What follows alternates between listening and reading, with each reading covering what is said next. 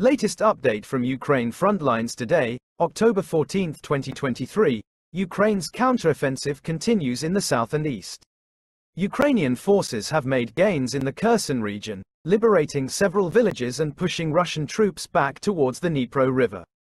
In the east, Ukrainian forces are continuing to battle Russian forces for control of the Donbas region.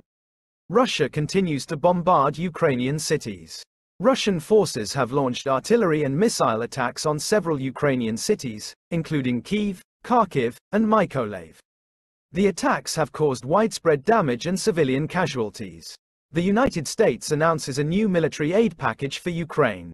The United States has announced a new military aid package for Ukraine worth $625 million. The package includes HIMARS rocket systems, artillery ammunition, and other weapons and equipment.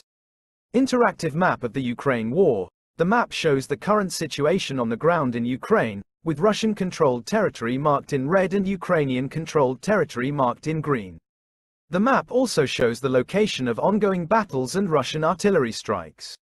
Overall, the situation on the ground in Ukraine remains fluid. Ukrainian forces have made gains in recent weeks, but Russia is still in control of a significant amount of territory. The war is likely to continue for some time, and it is difficult to predict who will ultimately emerge victorious.